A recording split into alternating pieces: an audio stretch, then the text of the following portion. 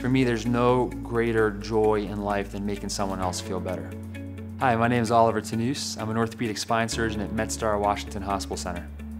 My uncle, who's a general surgeon, took me with him to the operating room. I was 12 years old and I remember just completely falling in love with the entire setting. And I remember thinking, this is just the coolest thing I've ever seen. And pretty much since that point, it was always, I knew I wanted to be a surgeon, and then I went to medical school, and then orthopedics made a lot of sense to me because of the mechanics and because how much better you can improve patients' lives. I decided to come to MedStar Washington Hospital Center because this is the hospital in town. It's the level 1 trauma center. It's where we get all the complicated cases, and it's the hospital that has all the resources. Patients come in and they usually have debilitating disease. They can't walk, they have a lot of pain, they can't function.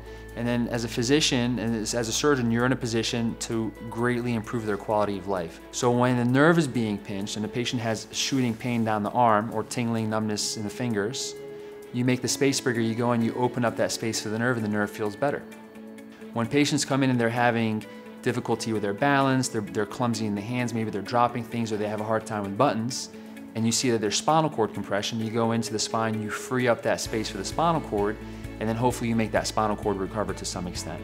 So a spinal surgeon in its most basic form is someone who goes into the spine surgically to make the space bigger, either for the spinal cord or for the nerve. It's a great time to be a spine surgeon because things are changing so fast. And so there are procedures now that we're doing, whereas 10 years ago a patient maybe needed a big fusion and a 3 or 4 inch incision. Now I'm putting in a camera into the spine with about an 8mm incision, and I'm decompressing the nerve, and the patient's going home the same day.